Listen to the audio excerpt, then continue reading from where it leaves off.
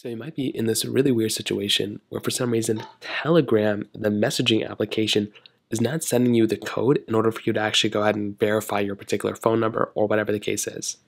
Now, this can happen for a few different reasons.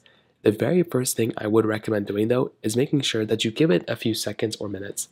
Typically, it can take a couple of minutes for it to send out the code.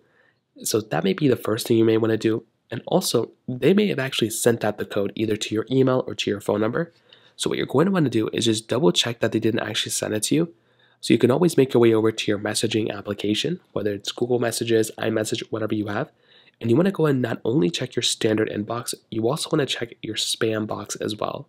So check your spam portion of your particular messaging app, and you may have gotten the code there. You can also check your email as well, and you may have gotten the code there as well. So it's kind of up in the air a little bit, but you should hopefully been able to receive it one way or another from those particular panels. That's another thing I recommend doing as well.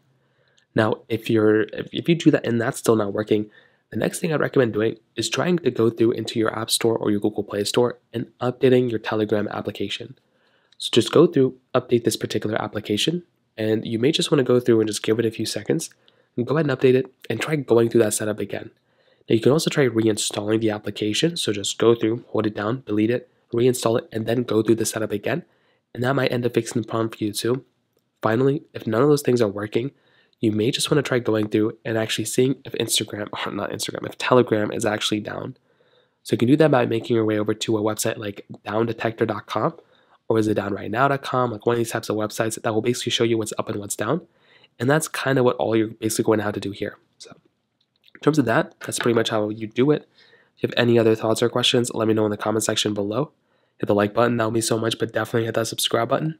More importantly than everything else, I love every single one of you guys. Hopefully I'll catch you guys in the next video. Peace out.